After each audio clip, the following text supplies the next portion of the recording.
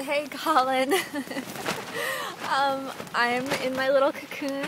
I don't know if you can get a good sense of my precarious wind situation. I actually feel pretty sheltered and warm right now. It's still light out, but I'm so cold that I'm getting into my sleeping bag now. I am drinking a beer, and I just ate cold pizza because the camp stove I rented didn't work. But my pizza was delicious. The pizza I made the other night was, I think, the best effort that I've made so far. So you should get excited about pizza when you come to visit.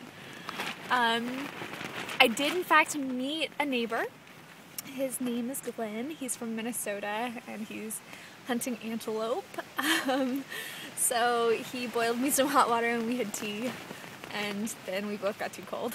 So I am just hunkering down for the night. I just pulled out Rusty's sleeping bag, and thank God it's rated to -10, so I feel like I will be okay. And I'm excited about that. Feeling a little less terrified about the evening. And better about tomorrow night too. I'm looking forward to Devil's Tower now. I'm feeling kind of cozy, and sorry I keep looking because my tent fly is sort of threatening to fly away. I hope you had fun with your parents. I wish I could be there. I will be there in 2 weeks. I'm really excited. I'm going to upload this video and the other two that I took today to the wireless network tonight and email you those. If they don't upload because it's too slow, I'll do it in the morning. So I hope you're getting this tonight before you go to bed.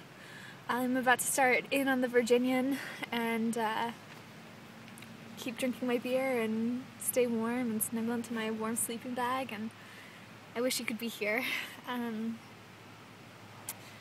That's it. That's all there is to report right now. Maybe I'll take a little video of the campsite in the morning, but right now it's just too cold to go back outside. It is pretty though, and this part of the state is really beautiful. The Bighorn Mountains were gorgeous. I couldn't stand it. It was so beautiful. Okay, I'm gonna get into my sleeping bag now. I love you, and I will talk to you soon. Bye.